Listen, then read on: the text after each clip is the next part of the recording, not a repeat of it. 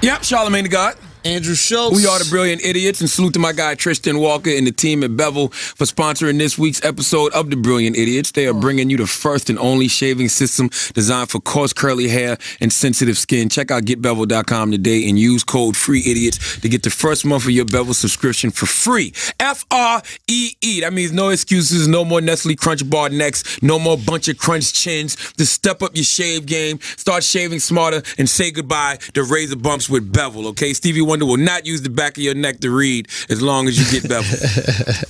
This show is also brought to you by Wendy's. That's right. Okay, Wendy's. Right now, I'm not talking to everyone. Listen, I'm just talking to you. That's because Wendy's Jalapeno Fresco Spicy Chicken Sandwich is so flavorful and so hot. It's not for everyone. It's for you, okay? We tried it, and we love it. Okay, delicious. It's spicy. Remember, my tongue has the Scottish, whatever they're called, food. What is it when you taste something? Yeah, and people... Taste buds. Yeah, Scottish taste buds, okay? But I went for it. Delicious. And people swear we don't be eating Wendy's, especially me. They be like, yo, you be eating all healthy. It's a thing called cheat meals, bro. Cheat day, baby. Okay? The Jalapeno Fresco Spicy Chicken Sandwich is only available for a limited time at participating Wendy's, so go and get yours today. Okay? We got some good news. We got some Brilliant Idiots live shows coming up. June 30th, NYC. We're going to be performing at the Tribeca Pack Theater. You can get it at tickets.tribecapack, that's PAC.org/The Brilliant Idiots, or just go to their website and cop tickets. And those tickets are going to be available 10 a.m. this coming Sunday. That's May, 15th?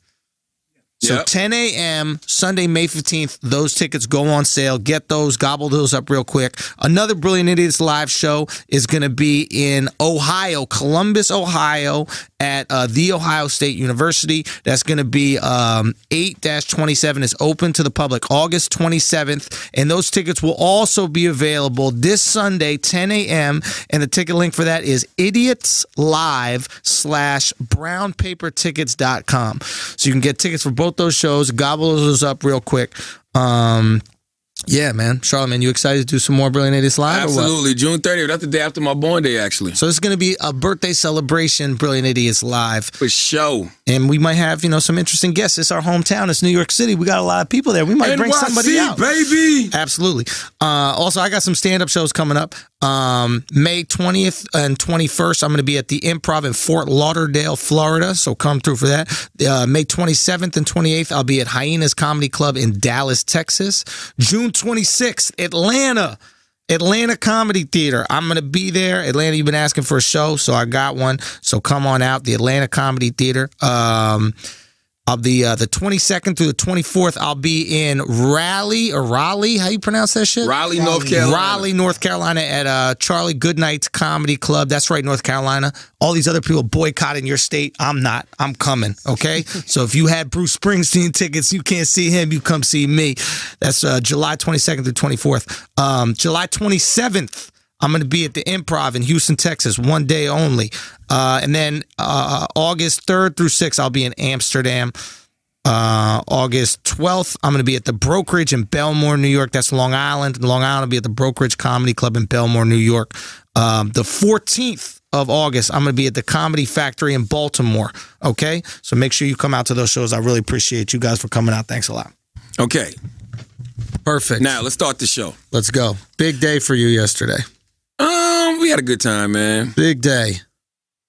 Big day. We had a good time. Tell them. I did the Colbert Show, the late show with Stephen Colbert this week. I mean, that was big for me because, Stephen Colbert is from South Carolina. Mm-hmm. And for me, I feel like in life in general, everybody is always trying to find evidence to build a case of optimism. Because we can all get so bogged down in this world. We all need motivation. It's easy to be pessimistic, but I always tell myself pessimism never won any battle. So me coming from a dirt road, Moncks Corner, South Carolina, looking around at life, when I see somebody like Stephen Colbert, who's from James Island, which isn't far from Moncks Corner at all, Berkeley High School, the high school I went to, used to play them in football. When I see somebody like him, grow to the levels he's grown to, it helps me build a case of optimism. Because before that, we had Andy Dick. That was from South Carolina. That'll make you pessimist as a motherfucker. Yeah. Who the fuck wants to be Andy Dick? Yeah. But Steve Colbert, Come on, bro. Yeah. Crazy. Huge. Crazy. Huge. And I revealed a story on Colbert's show that my cousin Kente, salute to Kente. Kente reminded me of the day before. Kente called me, he was like, yo, you going to be on Colbert's show tomorrow? I said, yeah. He goes, you remember Mr. Colbert?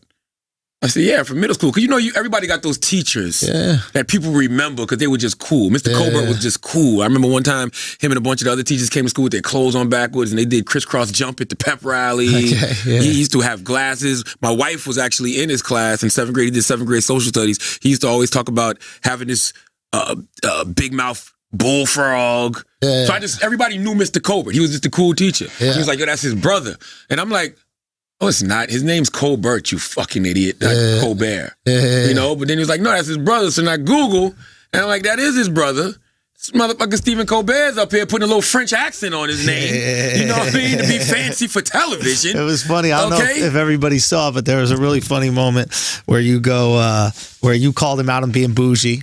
Right? He goes, I see you, Mr. Colbert, but you changed your name to Colbert, all fancy. And then he goes, okay, Charlemagne. Charlemagne. Colbert is French, and Charlemagne is French. Who's fancy now? What the fuck is up with South Carolina and France? Jesus Christ. What the hell happened? But nah, that was a good moment, man. It was wild, man. It was cool seeing you up there. You crushed that shit. I mean, I'm just doing me. That's the funny part. Everybody else around you puts more pressure on you than you. It's like... Yeah, well, I knew you didn't have any pressure after the first interview, when we were watching the first interview. I didn't care. Like, show. Let's be clear. This is what we do. Yeah, I'm not trying to sound cocky or arrogant. Yeah. We talk for a living. What'd I tell you before you went on? You got I didn't say you're going to crush it. I said I should do what you do. That's it. We're going to do it. I'm going to go up there. I'm going to have a conversation with Stephen Colbert. Like, we're just talking. Like, how hard is it to have a conversation? It was great. This is what y'all tune into every week to listen to me and Schultz have a conversation. Yeah, it was great. How hard is it to have a conversation? So I didn't have no problems. You know, it was interesting. Watching from, so I went to it. I went to watch it live, but watching from the where the people sit in the theater. Yeah. When they start laughing, we can't hear you guys. So I think people at home can hear you. But let's say you said something funny and Steven tried to like tag your funny joke. Yeah. That is silent like for in the audience. Movie theater. That's the movie theater effect. What do you mean? Like when you're in the movie theater, that's why they tell you be silent. Because if you laugh too hard or shit too much, you miss something. You miss something imperative to the next. But it almost felt as if they cut the audio from you guys. So it doesn't pick up the I don't know what it was, but I remember hearing that happen, and I was like, oh shit, I hope that they're not missing a line or something like that. I hope they're not missing a thing. But obviously it was fine, everything worked out, but it was a different experience, watching it from the audiences, watching it from By the way, Schultz live. ate all the craft services. Schultz fucked up the bread and cheese. He fucked up all the chocolates. Love a good bread in the and green cheese. room. Love a good. They literally had everything you can't eat. Your green room, it's like they were trying to set you up. Your green room was tempting you. Like Natasha Sandy called the Colbert Report, and she was like, "Look, I know this motherfucker's nervous. He's gonna get nervous. He's gonna eat some chocolate. He's gonna eat some bread and cheese, but nothing. You didn't touch Dr. it." Sandy made me get a chemical pill last week too. Really? For Colbert, yeah. For Colbert specifically. She was like, "Oh no, you're going on Colbert. You're getting a chemical pill." I'm like, "No."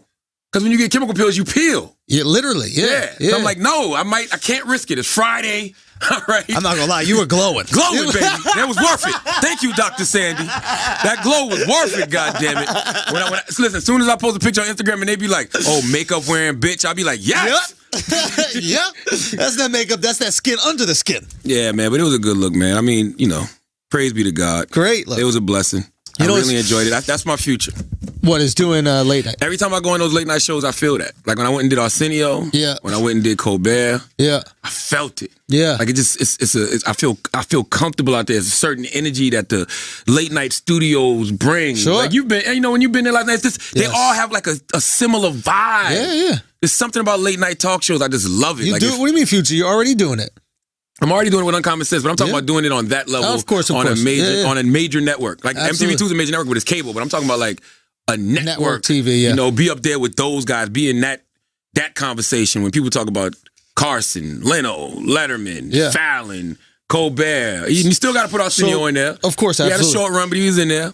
So a lot of people maybe from other countries, they might not be familiar with the slot that Colbert holds. Yeah. Colbert is David Letterman's replacement, who is outside of Johnny Carson, the most legendary Yeah. late night hosts Absolutely. maybe in history. So when you think of, I'm saying for maybe basically people who aren't from like America or don't really watch late night television stuff like that, but like the Colbert is not his show on Comedy Central. This is the late night show. Me personally, that's my favorite late night host. Him and Kimmel are my favorite.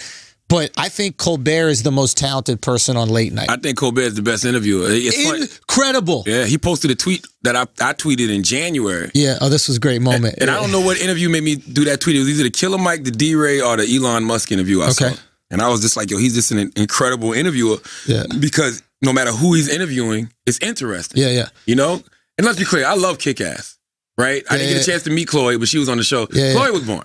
All right. Yeah, Chloe. But Steve made it interesting. Steve made her feel comfortable. Made her feel confident. It's really funny because we're backstage. We're watching on the TV. Not backstage. We're in the green room watching the TV. And I see you looking up at the TV and you're watching a Chloe interview and she's kind of getting laughs at like boring stories. And I see you kind of smile. And you have that look on your face like, oh, I'm about to rip this shit. Wait till I get up on that motherfucker.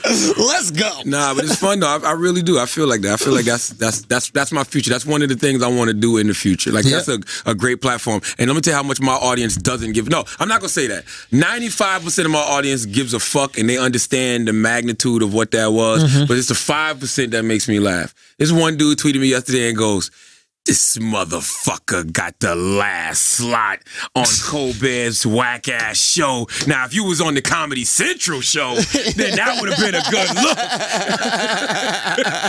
I'm like, bruh, you don't get it, do you? Nope. You don't get it. But you know what's interesting? We grew up on late night. Yeah. So what late night is to us is the pinnacle of television conversation. Really. Yeah. That is conversation on television, what absolutely. late night is, right?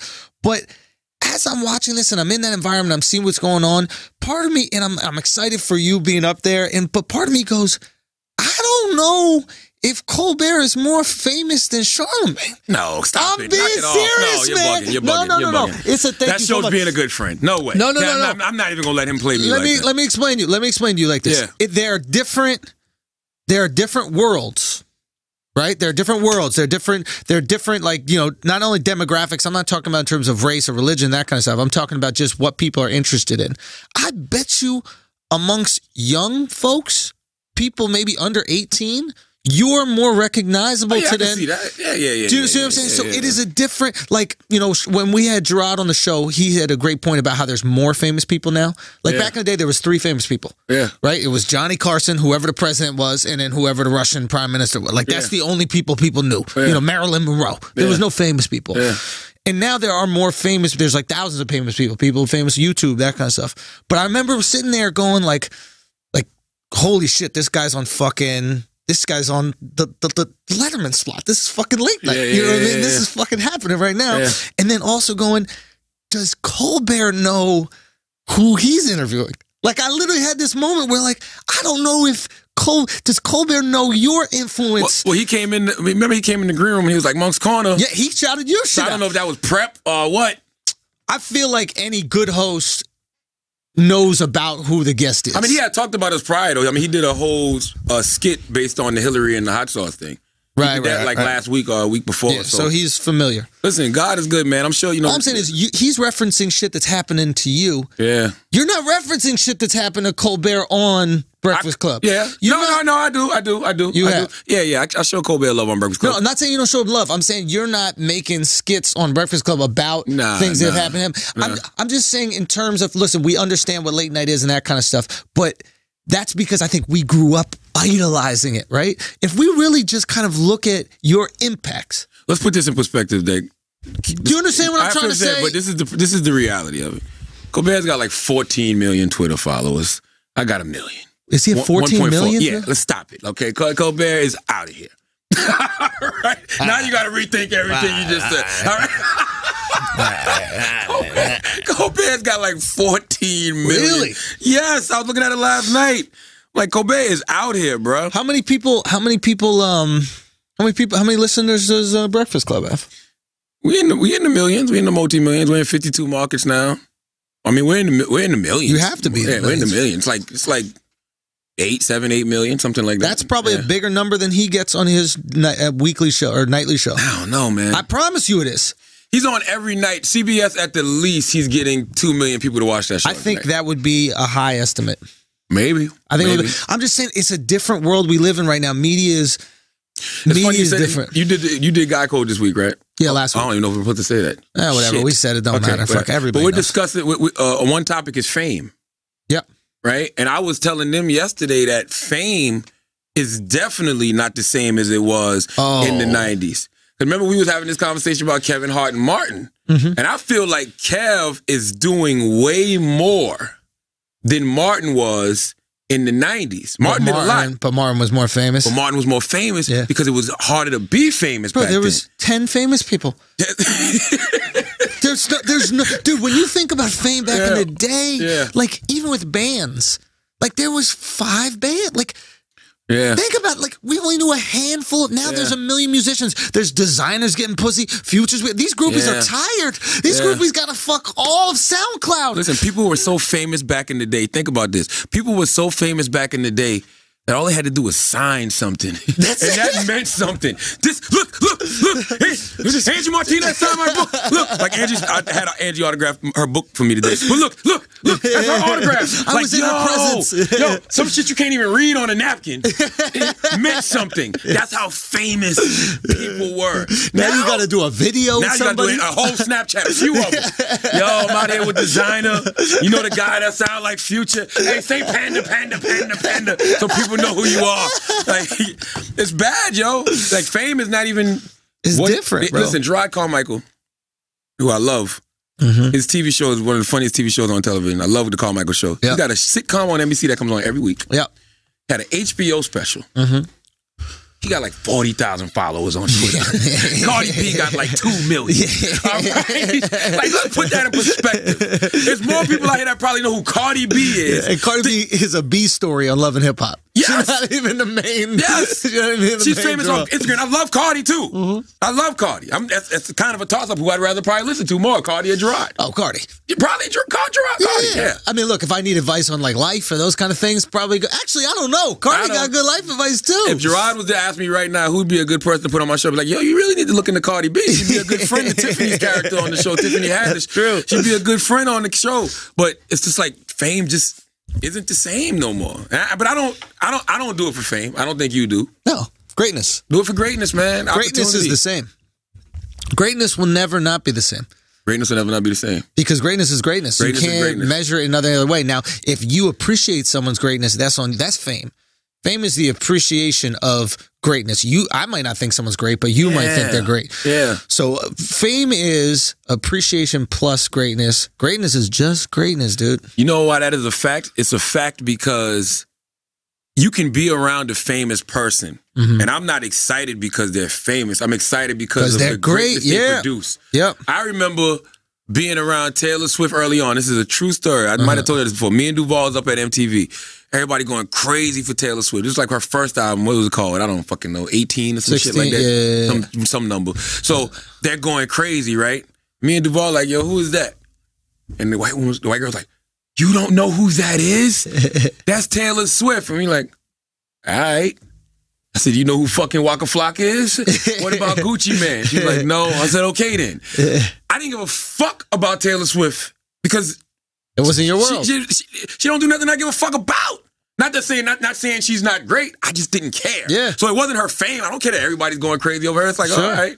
So that's the truth. It's the greatness. Like Angie Martinez, I'd much rather kick it with Angie Martinez than Taylor Swift. Because she means more to me in my world. Yeah, I don't get nervous around people that I don't find, like around celebs that I'm not, bewildered by their greatness. Like if I'm hanging out with someone I really admire, fuck, if Allen Iverson was in the room or something like that, I'd probably be nervous. This is somebody that I've idolized and, I've probably thought about having conversations with my whole life. But if I'm in the room with Dr. Oz or some shit like that, like I'm just not gonna. I like him, but I'm not blown away. It's like, all right, bro, you know how to eat vegetables and do push-ups and shit.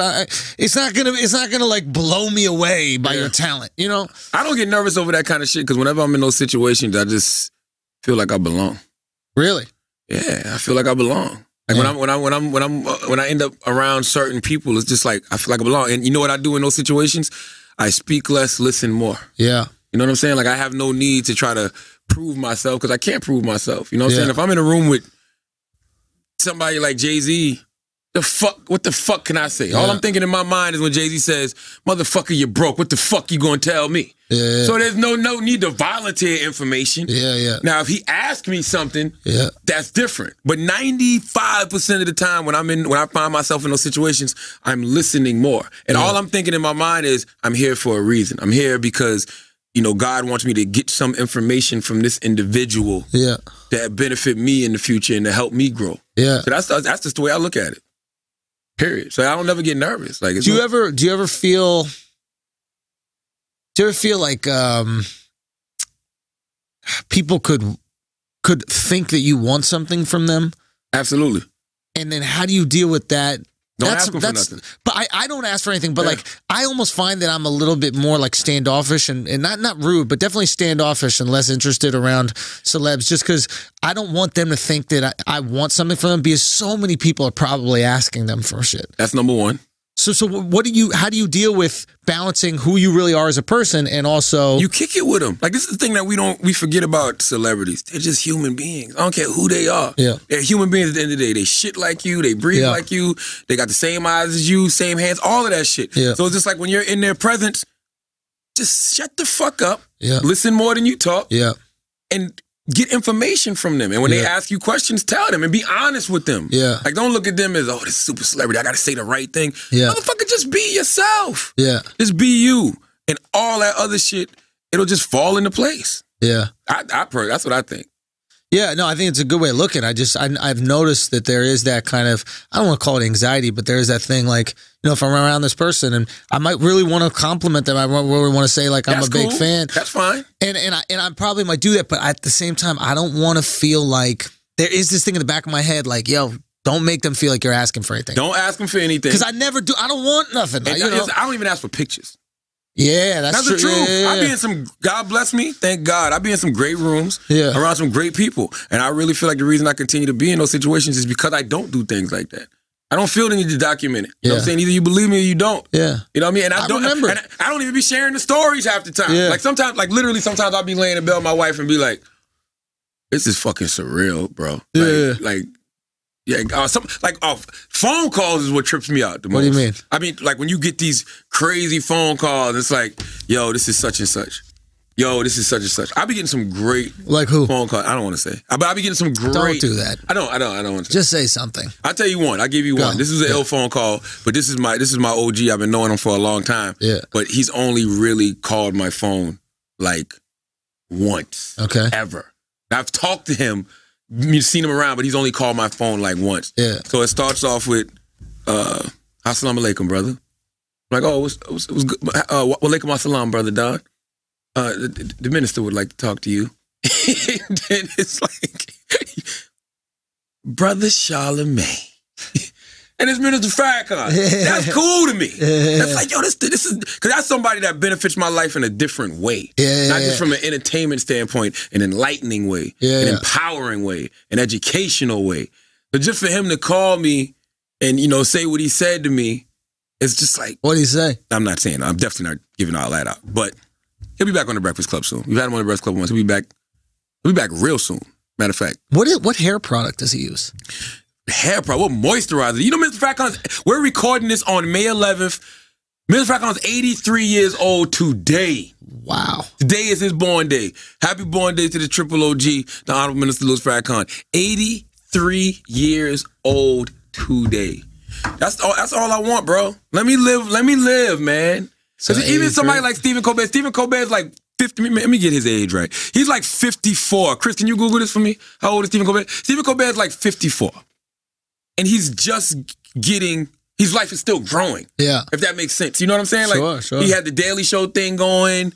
Now he's got the Late Show with Letterman. The Colbert Report. And then no telling how long this going to go. Yeah, then you look at somebody like Steve Harvey, who's almost 60.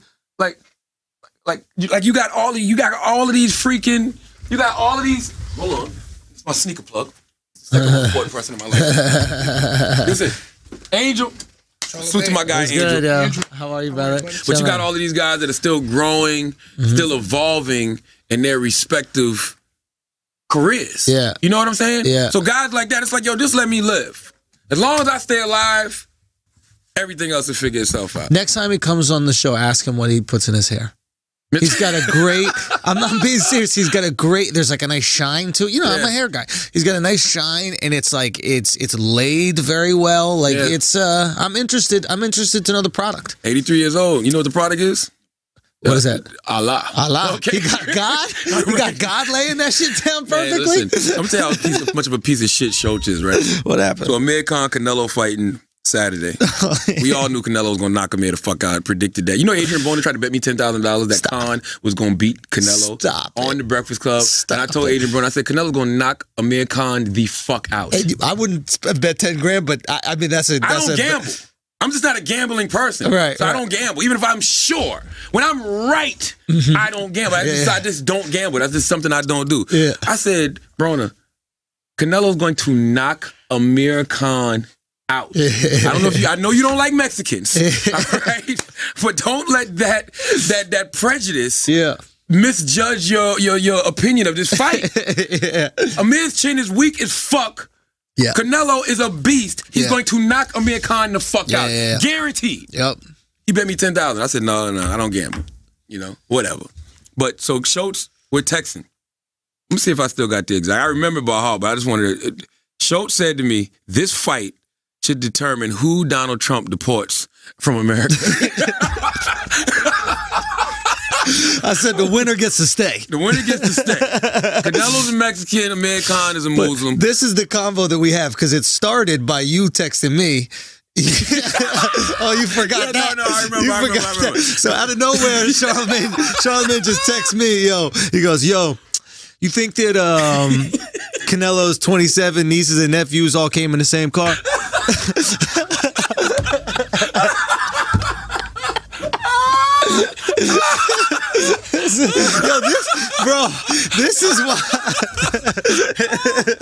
This is why you need different nations fighting and different religions fighting, right? Because it makes the convo interesting. When it's just American versus American, black dude versus black dude, Mexican versus Mexican, it's boring. Exactly. We need conflicts. We got enough black-white jokes. We love a good race joke. Right. I'm not above a good race joke. Come on now. And I'm not gonna front.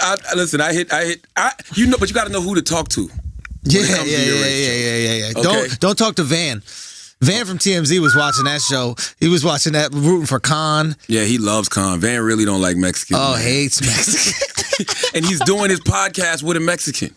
Well, he got a podcast? He's about to have a podcast on loudspeaker. Frenemies of the State. Really? With Who's Van the Mexican? Lathan and Letty Martinez. Oh, Letty's doing it with them. Yes. Wow. He's trying to. Remember when Donald Trump had the two black girls? What was the two black girls? Sugar and Spice. What was those girls' name? Yeah, I know. There was some shit, some seasoning. Starburst, Diamond and Princess, some shit like that. When he had those two black girls trumping for him and stumping for him, that's what he's trying to do with Letty. So he's taking Letty, the Mexican, and he's going to try to get Mexicans on his side. Absolutely. Not going to work, Van. We see right through it. We see right through that shit. Right through that shit. Right fucking. But good choice with Letty. God bless her. That's going to be a great podcast. How are you going to want to deport those things? I really think that Letty needs to show her titties to Trump, and Trump might be like, all right, man, let's just keep out the Muslims. So let's not keep out the Mexicans. No reason to go full Mexican on this shit. Let's keep them. Hey, man, there's something to that. Bro, beautiful. Because that's what I'm saying. God bless all the Mexican women out there. Mm-hmm. All the housekeepers, we love y'all. A lot of y'all got a SpongeBob SquareAss. So it's like, so I can understand why you may not appreciate it. But then there's some real beautiful ones like Letty, like Selma Hayek. Isn't she Mexican? Yep, sure. Eva Mendes? Eva's not. What is she? Puerto Rican? That's not Chilean or some shit. Latin? Yeah, she's Isn't something. Mexicans Latin? Men's are part of it, but it's not the whole thing. But yeah, there's a lot of very beautiful Mexican with all the soap opera shit. Watch Telemundo. Watch those what's it called channels. Watch the red carpet from that shit. They're all beautiful. Beautiful. Yeah. Okay. Guys, don't forget this episode of Brilliant Idiots is brought to you by Bevel, the first and only shaving system designed specifically for coarse, curly hair and sensitive skin. We can say it a million different ways, but the fact of the matter is Bevel was made with us in mind. Us? Maybe this is your part to read, Charlamagne. Yeah, us as in black people. 80% of black men and women struggle with razor bumps, but up to 30% of all men and women encounter razor bumps as well. It's for everybody, okay? Designed from the ground up to give a smooth, bump-free shave. Bevel's end-to-end shaving system includes a pre-shave oil, badger brush, safety razor, blade, shaving cream, and a cooling restoring balm. All the tools you need to get that skin right for the summertime. It's not too late. I don't want to hear any excuses, okay? Bevel is the creation of Tristan Walker, who saw a void in the health and beauty market, and his goal has been to make that market more accessible and simple for people of color. Tristan is using his power for good by looking out for you. Word is he's coming to the Breakfast Club next week. Really? Yeah, he's going to be with Swiss Beats' barber. Imo? Jomo? I don't know Swiss's barber, so if your name's not Jomo, don't get mad at me. Okay, but he'll be with Swiss's barber to show us that new bevel clipper. Salute to Cedric, the car guy, showing off his new bevel razor along with a few other Brilliant Idiot sponsored items. Points for presentation and dedication. Tristan would be proud. Salute to Like Good Knee Beer on Twitter.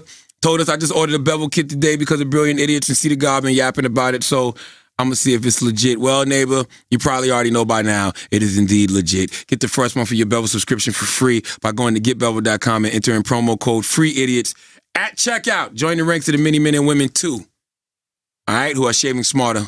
GetBevel.com. That's GetBevel.com.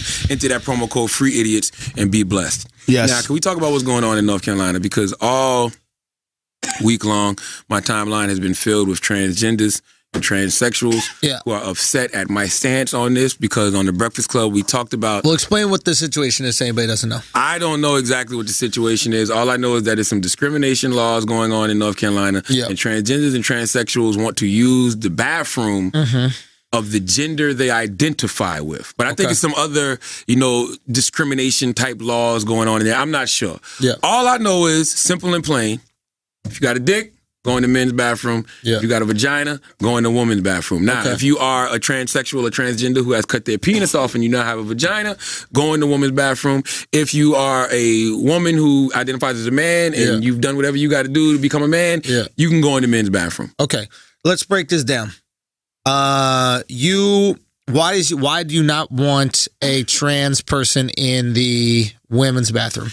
A few reasons. I don't even think it's because of the transgender or the transsexual. Matter of fact, I know it's not. And I hate to be the bearer of bad news or be the pessimistic person in this situation, but I think about the sexual predators who will take advantage of this law. Right. The young man who will say, I identify as a woman so I can just sneak into the woman's bathroom. Not even sneaking anymore. I could just be in the woman's bathroom, jacking off at the stall, or just going in there to smell vagina, whatever. You know what I'm saying? Whatever was going on before this, let's just keep it that way. Because never in my life did I think, where do transgenders go to piss? Okay? It never crossed my mind until now. So here's my question. Should we stop all people from being custodians? Should we stop all trans people from being teachers? Should we stop? I mean, there's many ways to be around kids outside of just going into the bathroom where a kid potentially could be. The bathroom's supposed to be a private, safe place, a sanctuary. Like, I can't just go stand in the woman's bathroom because women are in there doing women shit. Guys are in there with our dicks out peeing. If a girl walks in, you're like, oh, we probably won't care so much because we're men. You want to see my dick? Fine. But I can understand a woman's privacy. If I'm standing outside of a woman's bathroom and I see a man walk in, I don't give a fuck if they got on dresses or wigs or they just walk in looking like one of us. My antennas are up. I'm like, what the fuck you going in the bathroom for, bro? My daughter's in there. What the fuck you going in the bathroom for, bro? My wife's in there. I don't want to have to sit around and be worried about, well, does he identify as a woman or is this just a perv? Like, it just opens up too much room for error. You know what I mean? What's the point? No, I understand what you're saying. I'm just trying to think, is it like... And what's next? What's next? Because I'm going to tell you one thing right now. Oh, so we can go in whatever bathroom we want? Okay, if I'm a man and I commit a crime and I got to do some prison time, you got to send me to the woman's jail because I identify as a woman. Bro, that's what I said about Caitlyn. I thought that was her whole plan this whole time. She got the murder charge, and not she didn't get the murder charge. She got the manslaughter charge, and I thought she was trying to avoid man's jail by becoming woman. What if I'm some pussy ass basketball player who ain't good enough to be in the pros, but I can bust these girls in the WNBA ass? Absolutely. I identify as a woman. Let me play in the WNBA. Shout out to where do we stop? Joanna Man. And you can't say, Charlamagne, you're being ridiculous right now because if we're acting like this is just some game of make believe, and we believe as much as we want to believe. Yeah. But if you're going to go there with the bathrooms, you got to go there with everything. Yeah. If you want to be fair about the situation. Yeah. My feeling is the vast minority of people are pedophiles, right? So do we disenfranchise a group of people in this conversation as trans people because of the vast minority? Like the vast minority of, white kids shoot up schools. Yeah. Does that mean we just stop all white kids from going to school because the vast minority shoot them up? You know what I'm saying? Like I just feel like we're punishing trans people for something that probably isn't going to happen. But we're not punishing them. And also, furthermore, like if you're a pedophile, I would assume you're a little bit more, not creative in your pedophilia, but a little bit more safe in your pedophilia. Like if you're a pedophile, you're just going to literally walk into a girl's bathroom and start diddling a little girl in the middle of a public girl's bathroom. Jerry Sandusky was fucking little boys in Penn State shower after in having his youth shower football camps. But it was his shower. Yeah, he was true. grooming these kids. He was bringing them in since they're young, finding the ones with no fucking parents You and really shit. want to empower trannies? Just build them their own bathroom. Build their own bathroom. Have the men with the guy on it, the women with the woman on it. Yeah. The transgender have a Prince symbol on it, So and now- just let people go. Let them use the Prince restroom. symbol. Yeah, let them use the restroom, bro. Yeah, but then now you got separate but equal, right? Now you So got. what? Listen, I'm be honest with you, right? You were okay with different water fountains? No, listen to me. Yeah. Let's be clear about this. If Yeah. I'm black, right? Yeah. So because everybody like to always say, well, imagine if you're black. If they would have gave us the choice back in the day, if I'm Martin Luther King and they were like, all right, look, you can either do this whole integration thing, or we can just give y'all your own land and let y'all go start your own shit. Yeah. I'm gonna go start my own shit. So if I'm a transgender, they want to give my own bathroom. That's what's up. You gonna tell me that when you go somewhere and they got you your own little private bathroom, that don't make you feel good? I prefer my own little private bathroom. That's what I'm saying. But you have to realize this got nothing to do with the private bathroom. This has to do with them being accepted as female. Now, here's the reality. You can't force anybody to accept you. Like, I think forcing someone to accept you is like forcing someone to find you beautiful. I agree. You know how we like try to make people find people beautiful all the time? Like, there'll be this person, she's like a burn victim, and then she's recovered, and people are like, oh my God, she's so beautiful and brave. Yeah. No, she's brave. She's not beautiful. You know what I mean? That's okay. So people don't have to accept you if you're trans and that kind of stuff. You can't force accepting, or accepting rather onto people. That's just impossible. I accept trans. You know what I'm saying? If you want to identify with whatever you want to identify with, cool with me. But I look at it as when you got a child, right? Yeah. And your child runs around and your child's like playing make believe, and you're like, "Oh, I can fly, daddy." You got the bed sheet tied around her neck. "Oh, I can fly. Look at me. Look at me." Like, "Yeah, baby. Yeah, baby." Yeah. But when you see her at the top of the steps about to jump, you're like, you can't chill fly. out. Yeah. You really can't fly. All right? Relax. Okay? You really can't fly. Enough's enough before you hurt yourself. I think this right here is we're at the point where we're like, everybody relax before we hurt ourselves. Because all of this shit is going to do is lead to problems. I don't know what we were doing before. Yeah. But let's just go back to that. I think I think telling people that it's okay. This is a law now. Yeah. That, if you say you identify as one, you can go in this bathroom. I think that's like leaving your house, announcing it on social media, and telling people, hey, this is my address. The alarm system isn't on. I'll be gone for 2 weeks. Like, you really think it's that dangerous? You really think that many people are going to be hurt by it? Yes. I really don't think so. Yes, I think you're opening the door for perverts, bro. For what? Okay, so perverts try to take advantage. Perverts are going to be perverts. Yes, they are, but you're giving them a reason. You're telling them it's okay. I really don't think perverts are going to walk into a bathroom and try to do it. I just don't think. I definitely think they will. You really think so? Absolutely. Why? Just because that's the way we live in. There was a video online. This dude kept asking the guy, so I can go in that bathroom. I can go pee in the woman's bathroom right now. I can go in there right now. The guy's like, yeah. Like, that's just the mentality. People do things just to do it. I mean, look, I think it's stupid just because if I was a man that wanted to identify as female, I would never. I think the bathroom thing is stupid. We were talking about this the other day. Like, the line at the woman's bathroom is way too long for me to like hold onto that ideal. If I'm a trans woman, I'd be trans woman all the time until the bathroom, and I'd fucking hike up my skirt and pee in the fucking urinal with Ted, Bob, and John. There's no fucking way I'm gonna wait online in the woman's bathroom to use it. Without a doubt. I cannot wait until I go to like. Just leave it. The whole video we've had it anyway. Listen, I can't wait until I go to my next major sporting event. Or my next major concert. And I'm in this long ass line in the men's bathroom. I'm like, yo, ain't none of y'all trans, bro? Don't none of y'all identify as women? Can't none of y'all go to, you can go to the women's bathroom, right? You know what it is? And we were talking about this yesterday, but I think what happened is this is all about the Formation tour.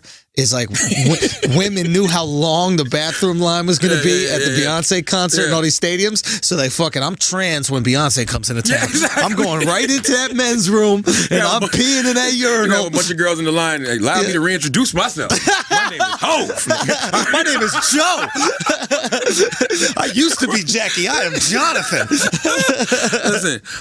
Listen, man. God bless all the transgenders, all the transsexuals. This is the other thing that we have to do as people. Yep. Just because I tell you I don't agree with this law does not mean I hate you. Does not mean I'm prejudiced against you. Like, we got to stop that. Like, they're so quick to dismiss us. Like, oh, you've lost a listener this morning, Charlamagne. Why? Because I got a difference of opinion? Grow up. What kind of human being are you that you think that everybody in the world is going to agree with you for the rest of your life? I'm not transphobic. I'm not shaming you. I just don't agree. You got 2 daughters. Just say what it is. You got 2 daughters, listen. Here's the thing: if somebody made a rule, right? If the trans community came out and everybody came out and pedophiles came out and everybody said, "Listen, we promise we're not going to diddle a single person, diddle a single kid in the bathrooms." I'm sure you'd be fine if trans people use the bathroom. I don't even like unisex bathrooms. But hold on. But your argument is only the safety of kids. No, the safety of everybody. My wife. Everybody included. Everybody, women, period. It's going to be a lot of perverts who go in these bathrooms just to be creeps. Okay, so your thing is, so what I'm basically trying to do and I'm not saying nobody's going to get raped. I'm trying to create a vacuum here. I'm trying to basically say that your thing is not anti-trans. It's more anti-rape, sexual assault, pedophilia. Just any of that creep shit. Like, I don't have no problem with transgenders, transsexuals. But do you see what I'm saying? Absolutely. So right now, this argument has become, I think the way you need to frame it so it doesn't seem anti-trans is, look, people are going to take advantage of this of your lifestyle as a trans person. Creeps and perverts are going to take advantage of your lifestyle to be a creep and a pervert and make it shittier for you. I think that's the way you got to frame it, because right now, I know how you feel, but I think people might go, I think he's anti-trans. I think he doesn't believe that we're actually women. It has nothing to do with y'all. It has to do with, you think that a man could walk into a woman's bathroom under the guise of being a transsexual, I identify as a woman, and then start jerking off in front of your wife. And furthermore, where does it go from here? What do you mean? Because if I'm a man, like I said earlier, if I'm a man and I commit a crime, nope, send me to a woman's prison. I identify as a woman. Okay, what about if I'm at SeaWorld, can I just jump in with the penguins and be like, I'm trans penguin? No, they're going to arrest you. But not if I'm trans penguin, I'm waddling around. But honestly, tell me, you cannot see that happening? Because if you're opening the door to say you can go into whatever bathroom you want based on what you identify as, why I can't go to whatever jail I want based on what identity? Why I can't play in whatever sports league I want based on what I identify as? Like, where do we stop? There's a female MMA fighter that apparently beat the fucking shit out of but she's a trans MMA fighter, so she's a man that changes the mood. Beat the shit out of a girl. And how can you tell us, oh, that's ridiculous about the sports leagues. That's ridiculous about the prisons. So it's not ridiculous about the bathrooms? Think about that. If you can say it's ridiculous about all this other stuff, why is it not ridiculous about the bathroom? Because I don't think that they have an advantage in terms of peeing, and the peeing is in a competition. Shit, me. If you're a woman in line and Caitlyn Jenner's behind you and you're like, I really need to go. You're going to be terrified. Like, keep you know it real, what? Go ahead. As a woman, how pissed off are you going to be to walk into that bathroom and there's pee all over the seat? Right? Like you never got to do a pee seat. You got nice warm seats because girls' butt cheeks have been on them. And all of a sudden you walk out and there's a trans woman who's peed all over the fucking seat. As a man, why sit when you don't have to? I only sit on toilets in public when I absolutely have to. I got to shit real bad. I got to go. I'm lying in the seats. I'm sitting down. I'm taking a shit. I'm wiping my ass. I really don't like doing that. The beauty of having a dick is being that you can just piss anywhere you want. You don't got to wash your hands if you don't want to. Why sit? Why choose to sit when you don't have to in a public place, guys? I'm not going to lie to you, Charlamagne. Sometimes I sit. Andrew will shit Anywhere. If Andrew was a rapper, that should be his tagline. Schultz, Mr. Shit Anywhere. Anywhere, that's you know right. what I'm saying? Pull up and shit anywhere. Right? It's your mama's crib, taking a dump. You know what I mean? What was your mom doing? I don't know. Andrew don't give a fuck. I took a nice dump at Colbert. And Andrew, not only does Andrew not give a fuck, I think Andrew be marking his territory, bro. Oh, yeah. I'll be honest with you, this shit is Absolutely. weird. Like, Andrew will pull up and he'll announce it like, yo, where can I go? I gotta take me a shit. Like, he'll say it proudly to whoever. Son, how am I going to eat a quarter block of cheese at Colbert and not take a shit? I don't like nobody. Listen, I don't even like nobody to know I'm shitting. I'm like a cat with mine. I'm gonna sneak off. I'm serious. I'm gonna sneak off. I'm gonna be like, yo, where's Charlemagne at? Yeah, nobody knows. I come back on my phone acting all distinguished. Acting like I'm on a major car. Sometimes I leave my room like, hello? I'm going to the bathroom to take a shit. If I got to shit in public, I do it real discreet, real cat-like. So I don't understand why any man would want to go in the bathroom and sit when you don't have to. Yeah. Like, yeah. Well, yo, you know what pisses me off the most about this North Carolina shit is the artists boycotting North Carolina. Because I find this shit so fucking hypocritical. The NBA, I don't think is going to boycott it. I'm not exactly sure what's going to happen with the All-Star game, but like Bruce Springsteen, all these artists are boycotting it, right? Because they don't think it's fair to trans people or people from the LGBT community, right? Gotcha. Here's my issue with it. You perform in countries where it's not even legal to be gay. Damn. There's no gay marriage. If you perform in Italy, you perform in North Carolina. Don't get on your fucking high horse. Trendy ass activist. Exactly. That's my point. And this is what I hate is here's my thing. If you were consistent, I just want consistency. I hate the hypocrisy unless you admit you're a fucking hypocrite. Yeah. Just if you're pro gay rights and you're doing this for gay rights, don't perform in fucking Abu Dhabi. Don't perform in parts of South America where it's illegal to be gay. Don't perform in Italy where it's illegal to be fucking gay, where they don't have gay marriages like that. So that's my issue about it. Be about your cause. Don't take advantage of a cause.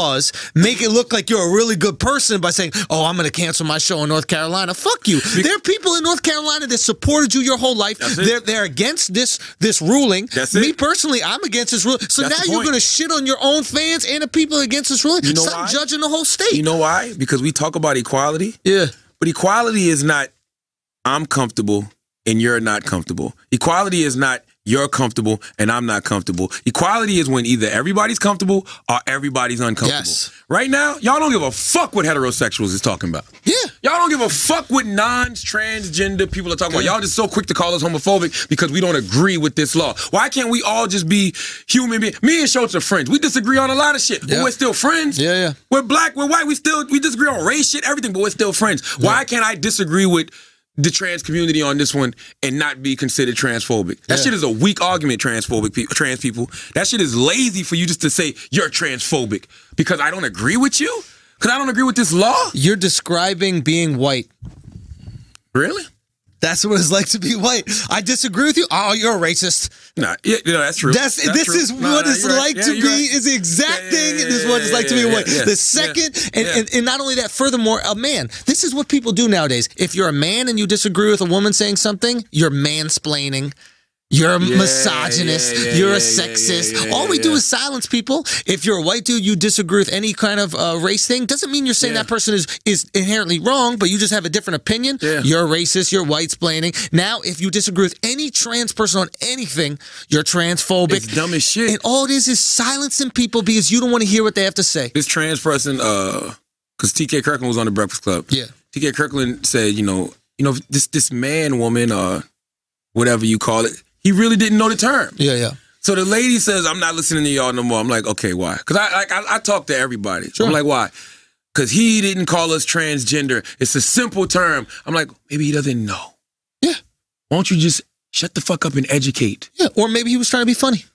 Or maybe he wasn't trying to be. Maybe he really, man, he's from TK. I don't know. TK is an older G. Yeah. This is all brand new to him. Yeah. Okay? Yeah. He don't know the terms, transgender, transsexual, I don't even know the difference between transgender and transsexual. I just know it's two different terms. Will you remind everybody what you said? I think you put it the best way. What? Which was, it took Caitlyn Jenner 30 years to realize that she...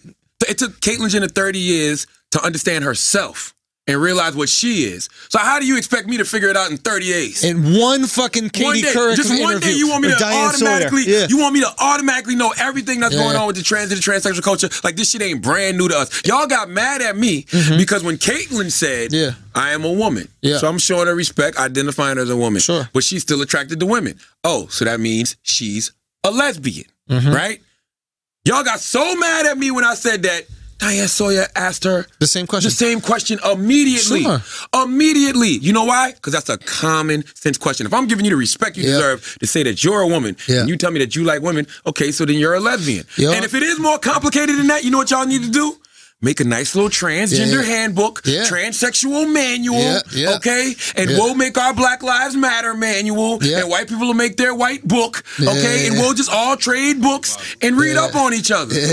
How about that? You know what? I think anybody who criticizes a question is a piece of fucking shit. And they don't have an answer. You fucking piece of shit. And you don't have an answer. Well, absolutely you don't have an answer, because if you had an answer, you would just do it. But if somebody is asking a question, and I mean a genuine question that they want information to be less ignorant, and you criticize the question, you don't deserve the equality that comes from that question, because you're not willing to put the work out there to get it. If a white dude comes up to you and they go, hey, why do black fathers, why are they not in their kids' lives, right? If it's a genuine question and you go, you know what, that's misinformation.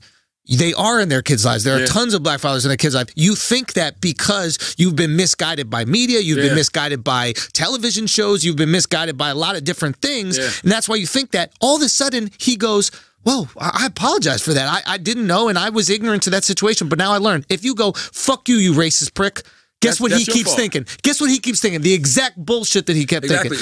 And you know, you got to stop thinking that people are being condescending when they're asking you questions, because I keep telling y'all all the time, there was a time when you that know knew not. You can't believe that everybody has the same information as you. You can't believe that everybody has the same education as you, the same experience as you. So if I'm asking you a question, I'm really asking you because I want to know. So how about just educate me? Don't think I'm being condescending. Don't think I'm just being a dickhead. I'm being ignorant. Just motherfucking educate me. Now, if somebody makes a statement, you can shit on them a little bit for it. But if they're asking you for information, fucking give them information.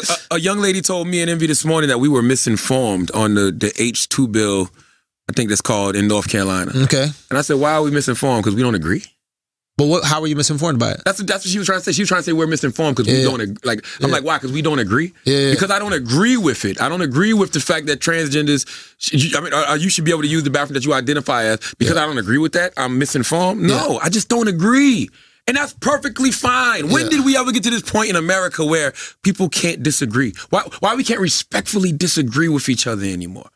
Why can't we just simply have a conversation sometimes? When Stephen Colbert asked me last night about God, what is this the God thing, and what are you the God of? How can I get offended when I know he don't know? Yeah, you can't. Just educate It's like him. getting upset that somebody doesn't speak Spanish. Word up. It literally is the same shit. It's like you speak to someone in Spanish, they go, I don't speak Spanish. How the fuck do you not speak Spanish? Word up. He don't know Spanish. Teach the motherfucker Spanish, and then he'll know. It's simple, man. I want to salute Angie Martinez. If you are a hip hop fan, if you are a radio guy or girl like myself, you will absolutely love her book, My Voice, a Memoir by Angie Martinez. This is classic stories from a classic person. It goes back to what we were talking about earlier when it comes to fame and stuff. And I read that book in a day, or 2 days. And I'm going to tell you what made me so sad about that book. It made me sad because I didn't get to compete in that era. Now, don't get me wrong. I'm happy where I'm at. Probably wouldn't be shit in that era. Okay? All right? But when you can be great in an era like that, wow. Great in an era of greats, man. Wow. You want competition. Yo, Angie's cute. Angie's peers this is her peers. I'm talking about people that she literally came up with. People who didn't have singles out. People whose music she played on the radio for the first time. People like Jay-Z, Mary J. Blige.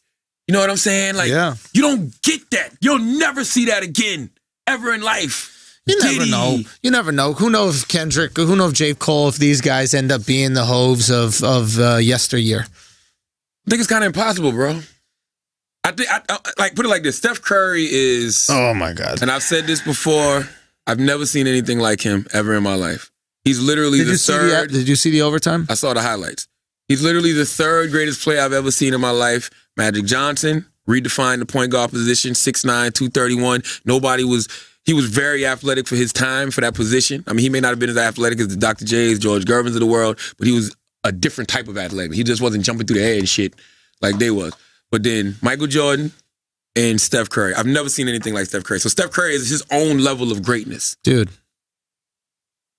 I've never seen anything like Steph Curry, and that's including Jordan.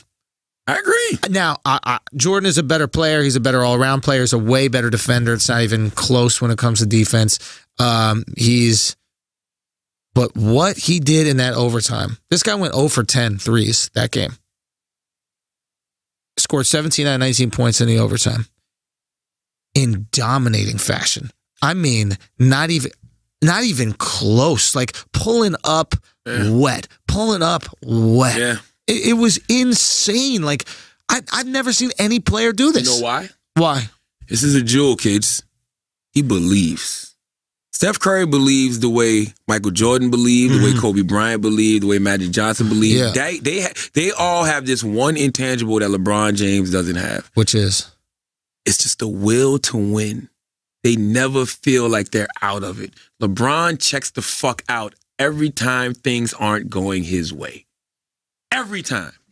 He checks out every time things are not going his way. And guess what? You either have it or you don't. LeBron James physically dominant. That's why he's able to continue to go to the finals every year coming out of the East. Yeah. But he doesn't win because he doesn't have that I believe factor. When you got that I believe factor, when you feel like you're the best and nobody can stop you, that shit demoralizes your competition and uplifts your motherfucking teammates. You know what it is?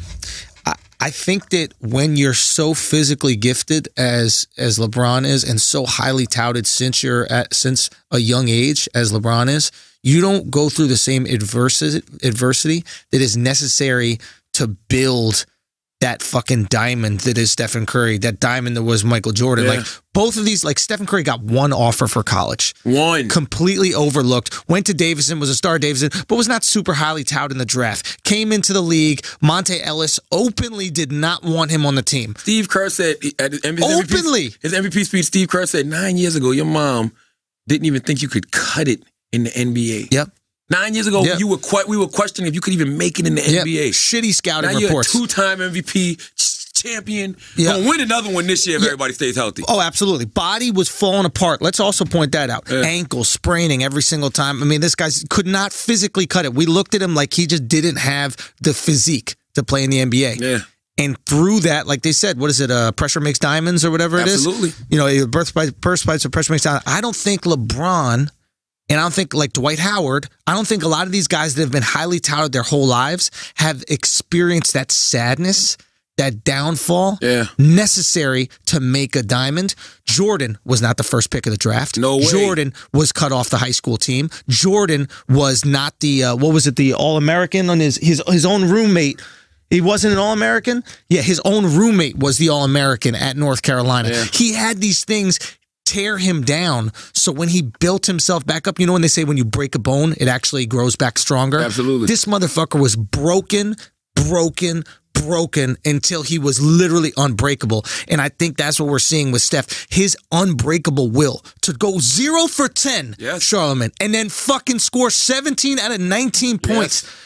It's unprecedented. To win. And see, and LeBron didn't have that. He didn't get broken down enough. LeBron is the nigga that had a big dick all through his life. Yep. But then he finally got with a bad bitch, the NBA, and she's like, you can't fuck, though. You didn't learn how to fuck. Dick, you had a big dick. Can't fuck. Yeah, girl's been hopping on it this whole time, but you got struck. You had to go get with D-Wade and Bosh to run a train on the girl just to make her come a couple times. Yeah. You know what I'm saying? Now you back in Cleveland with your big dick again. Yeah. With these guys, Kyrie and Kev, trying to run a train on chick. But I don't think y'all gonna make her come this year, bro. Let me tell you something. It's gonna be close. The way Cleveland is playing right now is no team in the league, not even the Warriors, are hitting as many threes per game as Cleveland. Dude, Cleveland is gelling right at the right time. I'll say this. Cleveland and Warriors, that finals could go down. If both teams keep playing at the levels they're playing, could go down as the greatest finals ever. No, I'm saying it right now. 5 games. No, I'm saying it right now. 5 games at the most. Listen, Kyrie matches up well with Steph. LeBron, in the Draymond position, is more talented than Draymond. Clay is more talented than J.R. Smith. Absolutely. Kevin Love is more talented than, Harrison Barnes or whoever you want to put at the 4. Yeah, but not in that system. It's Golden State's system that makes Harrison Barnes better than Kevin Love. Look, fair. Will make Draymond. Oh, Draymond won't be better than LeBron. Fair. But Draymond will be able to defend LeBron. Dude, Draymond's not better than LeBron, but Draymond, in terms of what he offers the team, it's the closest that there is to LeBron. He's not better. He's not better because he can't create his own shot the way LeBron can, but in terms of passing, rebounding, defense, and his ability to hit the open 3 are close. We taking Golden State for granted for 2 reasons. Number 1, we don't respect greatness in this era like we used to. Oh, no. And number 2, because of Steph Curry sneakers.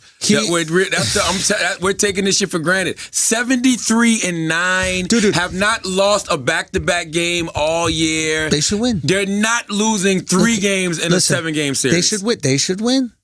I'm not saying that they shouldn't win. All I'm saying is the way Cleveland's playing right now, the way they're moving the ball, the way they're trusting their teammates, the way that they're letting everybody get involved. When you see Kevin Love, who remember was a ghost during the regular season this year at times, and last year you didn't even fucking see him. When you see him dropping 27 in playoff games, when you see him going for 27 and 15, when you see LeBron facilitating and giving Kyrie the rock for the last shot in certain games, letting Kyrie cook. When I see that kind of facilitation from LeBron, which even goes to what we were saying earlier, which is maybe he likes to give away a little bit more responsibility. When I see that kind of team play, I go, this finals is gonna be 5 games. We might have to go, maybe 6. Charlamagne, we might have to go to Cleveland. Nah. We might have to go to Cleveland for one. That goes back to you wanting to be around greatness. I'm cool. You don't want to see that fucking finals? Are you kidding me? No. Are you kidding me? No, don't tell me it's going to be great, but I'd rather watch it at home. Like, I want to go. I'm going to see Steph play at some point in my life. Yeah. But I don't care. No, I've seen Steph. I want to see that fucking. You don't want to see. I don't think God's going to ever let Cleveland win because of the bad karma that J.R. Smith brings. So J.R. Smith is the reason why Cleveland has him broken? All the bartenders, his scribblers' hearts, he's broken. No, he's not. Those hearts were destroyed. I'll be honest with you. This may sound long crazy, before JR. but I feel like the LeBron era is over. We just haven't accepted it yet.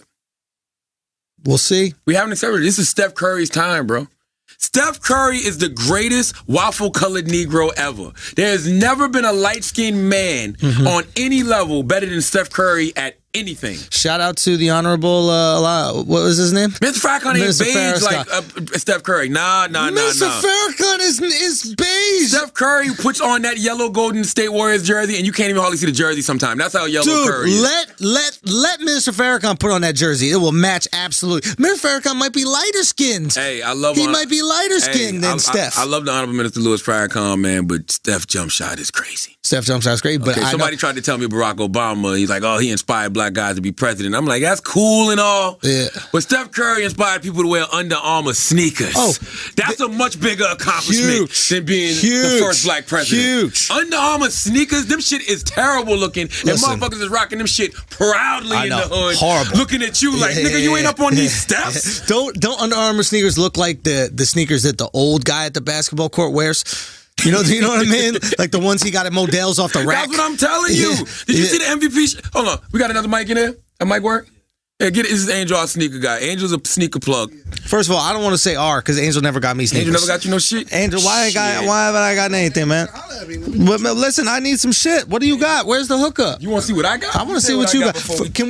Did you get him those, let me see these. Are these the flu games here? The fluies.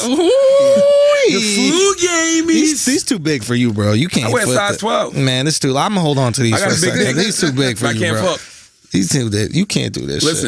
Listen, Angel, how hot are Under Armour sneakers right now? Super hot. Like, they just did a comparison. He's doing better than LeBron.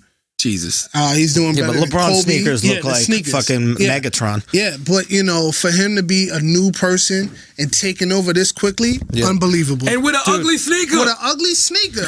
Okay. But they're making some dope colors, so everybody's going to be on it. Oh, yeah, and we've been wearing ugly sneakers for a very long No, time. these are like you said, Listen, like geriatric Fair. sneakers. They're not as ugly as Carmelo sneakers, but they're ugly. Now, I mean, Yeah. Carmelo's never had a good sneaker, and he doesn't True. deserve one. But maybe when he wins, he deserves Steph one. deserves a better sneaker, bro. Oh, God, Steph deserves a better sneaker. That Yes, sneaker they had by the absolutely. MVP trophy looked disgusting. Oh, He horrible, He needs like horrible. an Iron Yeah. Man upgrade on that sneaker. Yes. Let Oh, Tony Stark absolutely. Let design, Tony Stark, goddamn. yeah. You need Elon Musk. You need Elon Musk to come in and design that fucking sneaker, because whoever they got designer is disgusting It's right now. disgusting, man. But I bought True. them. I'm not going to lie. I bought them. For Comfortable what? though. To help my jumper. Yeah, Yeah, Because exactly. my They're good ankle for was ball. fucked There up. you go. They're good for ball. No, they're not good for ball because I Really? couldn't put my Nah, I've orthotics heard. in. I got 70-year-old feet, so I need to do a lot of extra shit. I need to build my own foot. Like I got a whole Tony Stark thing. Like I got ankle braces, everything. But this sneaker right here is a beautiful sneaker. Me personally, these don't fit me well. They're huge. Nah, them shit comfortable. It's a big shoe. It's just a big shoe, so I can't wear them with jeans. It just don't fucking look right. But it's a beautiful. That's Classic. a beautiful shoe. Here's the thing about Under Armour that shocks me. These guys went on a fucking tear, right? They signed Steph. Steph becomes the great. Yo, Under Armour might be the greatest. Under Armour might be the good luck charm. You think so? They signed Steph, right? They signed Steph. The guy wins 2 MVPs. Yeah. He becomes the greatest player currently in playing basketball, right? Yeah. First person, I think, major person they signed is Tom Brady, Yeah. right? Yes. Cam Newton. Then Cam. Cam has one of the greatest seasons of quarterback history, one of the greatest seasons, North Carolina Panther, the greatest Panther season in history. Who else they got? They got Jordan Spieth for golf. Right. He's the best golfer in the world. Who else? That's all I remember. They got a few. I think they got I a mean, few they got more. a few, but All I'm those are saying the is knowns. they keep on signing the best motherfucker in every sport. How did they get lucky? Like they signed Cam before he became the most dominant quarterback in the league. Maybe God says, look, if you sacrifice Looks. your feet, Yeah. you know what I'm saying? It's humility. It's humility. They're being sacrifice- humble. Yes. Yeah. Yes. Yes, because it's a sneaker ego. Yeah. You know what I mean? You're absolutely 'cause right. I've had a conversation with some agents who players were willing to take less money just to get that Nike sign. Of course. So if somebody like Steph says, you know what, God, I'll take the ugly sneaker. I'm happy with this blessing. Nobody else wanted me. God rewards it. Yeah, because they said Steph went into a meeting one time, and when he walked in there, they still had the PowerPoint presentation from Kevin Durant. Yes. They didn't even change the name. They was like, See, that's arrogance. That's I- exactly. yeah, I So think what that's happened to arrogance. Master P's career? Because What- Master P had a disgusting sneaker. He had designed an it himself, all-time though. well, It maybe wasn't that's the through no ultimate company. humility. it wasn't through a company. It's a little different. The fact that, because you know how many NBA players would throw their nose up to Under Armour? Yo, you know what? Yeah. You might be onto some shit. Steph's the only one. Who else represents Under Armour? Ready? Oh no. Oh, NBA players? Yeah. No. I don't know. I don't know Couple, anybody like, else. But there's, they athlete- have literally the best athlete in every single Yeah. sport. It's amazing the tear that they went on. But here's something to your point. The most beautiful sneaker collection in history, in my opinion, outside of Michael Jordan's classics, Is Anthony Hardaway. Oh, cool. Yeah, the phones. Oh. I think Classics. not only Yeah, the the foams, foams. every single penny. When you look at a sneaker collection for an athlete, Yeah. penny top to bottom is stacked. Then he got fired. Yeah. And what happened to fucking Penny? The sneakers were too good. He wasn't humble enough. His Yeah. fucking knees gave up and his career was Yeah. over. He wasn't humble enough, bro. Maybe it's a distraction. Maybe when you're playing ball and you're on the court and you're looking at people in the stands with your sneakers on, you ain't really paying attention, so you're moving wrong, so you might slip, sprain an ankle, Boom, fuck knees up a done. knee. Steph don't have to look in the crowd because ain't nobody wearing them shit. And if they are, he don't want to look at it. That's it. He goes, fuck, I'm wearing no sneakers? Get the fuck out of here. Jesus Christ, man. There could be something to See, this. Under Armour knows that. They know everyone's looking at Steph Curry, so they're like, we're going to give him a shoe, Yeah. and he's going to market that shoe for us and make billions. Dude, bro, I think there's something to this. The nicer the sneaker, the weaker the knees. Kobe had disgusting sneakers his entire career. I agree. Within the last 4 sneakers, they got sexy. Why do you explain Jordan then? Wait for it. Okay. Last 4 sneakers got sexy. Okay. Blows his shoulder gets fucked up. Blows the Achilles. Right. Then the other thing he had another shoulder. He had the other shoulder surgery. Right. Right. The Kobe surgeries only started happening once the sneakers got hot.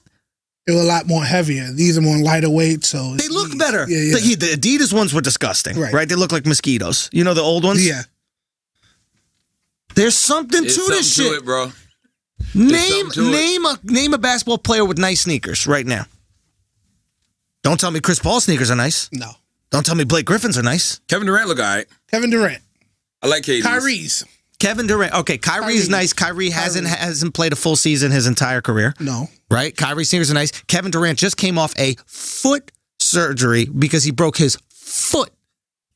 LeBron, He didn't break anything. He broke his foot. He put that foot in a nice ass sneaker and that shit cracked. Right. Not these LeBrons, but the 9s, I think they were. The 9s, the old ones, yeah. This shit was dope. Those were dope. Those were really dope, but then the Agree new with ones you, but got what they ugly. did is they made up the new ones so ugly to balance it out because they didn't want to give him the karma. Because the new ugly ones look like a car accident. Have you ever seen these sneakers? They look like some transformer looking. They're like disgusting. Construction boot looking. Disgusting. Yeah, horrible. I agree.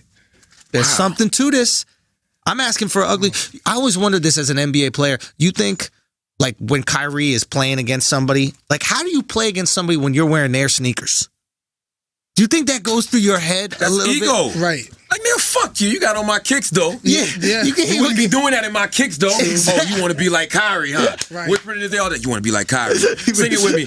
Like Kyrie. I want to be like Kyrie. Like, you would do that. You'd fuck with him. Yeah. I'm going to tell you what I don't understand. Nick Young deserves to have 2 sprained ankles for wearing Yeezys on the Bro, goddamn I said the who same does shit, that? bro. Motherfucker, them shit is paper does mache that? projects, bro. You got Yeah, paper mache yeah, projects not on your meant for feet. Stop it. You wearing stockings. You wearing Christmas stockings for fucking basketball sneakers. And you wonder why the Lakers suck this year. Come on. That's why Kobe quit. Kobe like, man, fuck that. This nigga wearing Yeezys to play ball with me. He don't even care no more, so why should I? This motherfucker show up in penny loafers.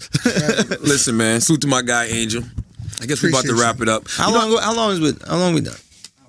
Oh. It's one story I wanted to tell. I never told y'all this, but one day I'm walking out the radio station, me and Wax, right?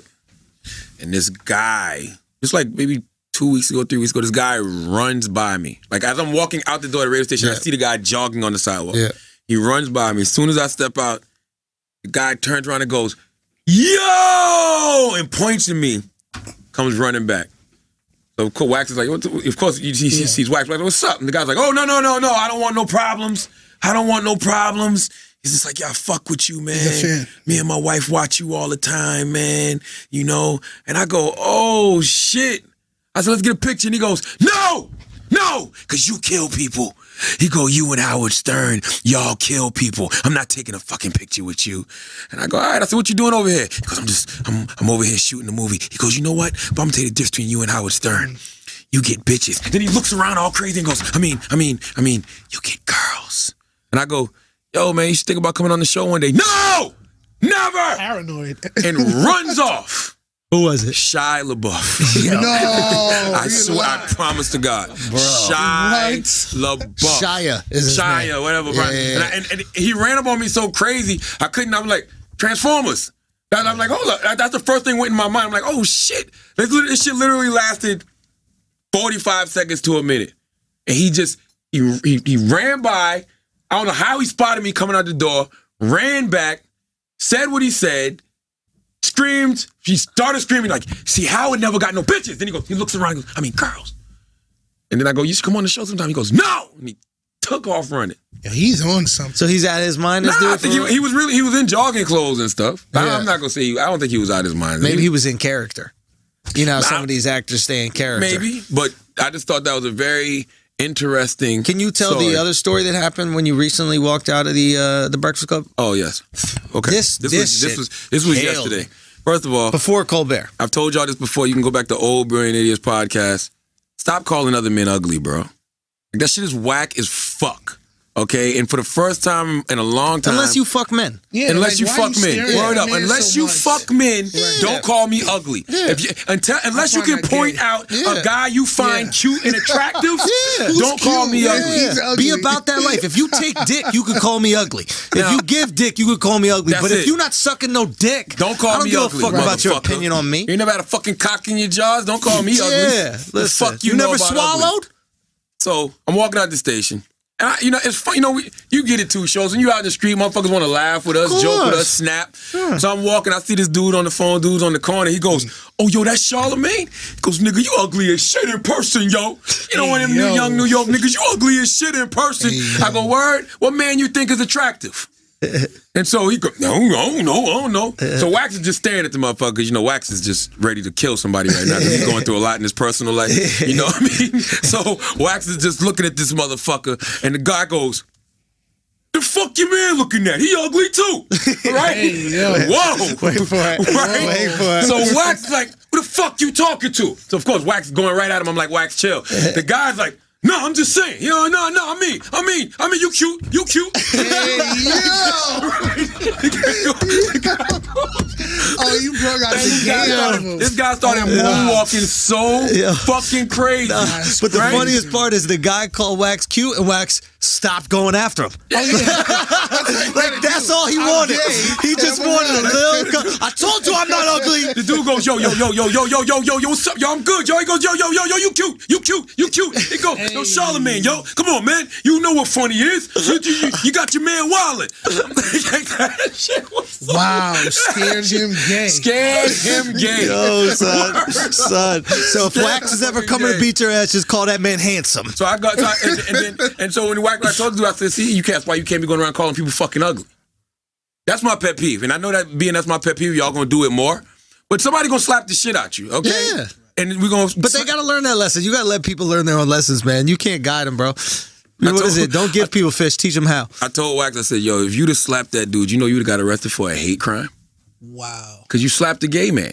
He wasn't even gay, but he called me ugly, and then he called you cute. So when the police come and be like, "Why'd you smack him?" Yo. He called me ugly. Yo, that's fucking hilarious, yo. So you mad he didn't want you? Yo, that's what you should do. Yo, next time you're about to be in a fight, when the guy starts beating your ass, while he's beating your ass, be like, "Yo, you mad good looking, You cute, yo, you got cute. a great jawline. My bad, Handsome you as cute. fuck. I want to suck your dick." Yo, you're going to get all the money in the lawsuit. It's a hate crime, bro. Hey, it's a won't get hate beat crime. up. Yeah, Listen, that's imagine it. you're beating someone up and they start saying, "Yo, your hand's mad soft, bro. You got great ass skin, bro." You be like, "Yo, what'd you just say?"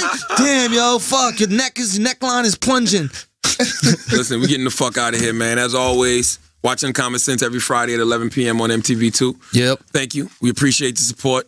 So listen, as always, if you listen to this podcast, you think we're smart, you think we're intelligent, you think we're brilliant, you're absolutely right. If you listen to this podcast and you think we're just a bunch of dumb motherfuckers who don't know shit, a couple idiots, you're right too. That's why it's the Brilliant Idiots Podcast. Thank you for listening.